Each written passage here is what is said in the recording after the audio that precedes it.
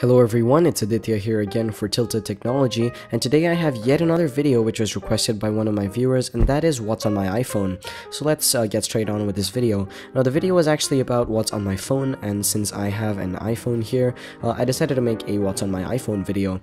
Now I did recently downgrade from an iPhone 4S to an iPhone 4, and I did this simply so I could save up for the upcoming 5S. As you guys can see, there's no bar up here, which signifies that it is an iPhone 4 and not a 4S, but if you look at the videos on my older channel, or my other channel rather, called Tech Geek HD, you guys will notice that there is the little bar.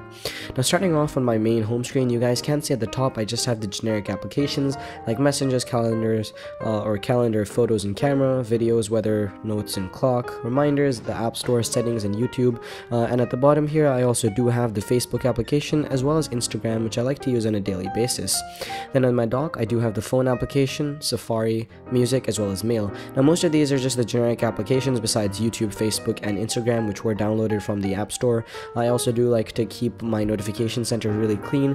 As you guys can see, my device has this really nice clean layout which I like to have, so it's organized.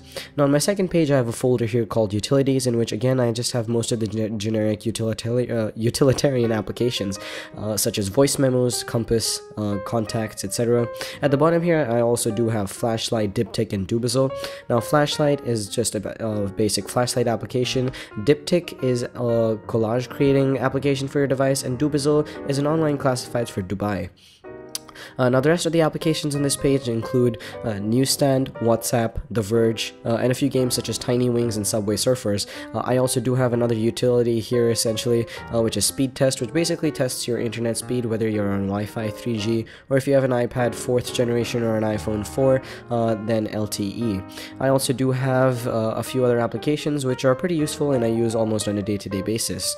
Now anyway guys, that about concludes this video. I wanted to keep it short and sweet and straight to the point, and I really do hope that you guys enjoyed it. If you did, it would be awesome if you guys could leave this video a like rating, and for more content like this, as well as reviews, unboxings, and much more, please do remember to subscribe to my channel. Thanks for watching, and as always, have a great day. Bye.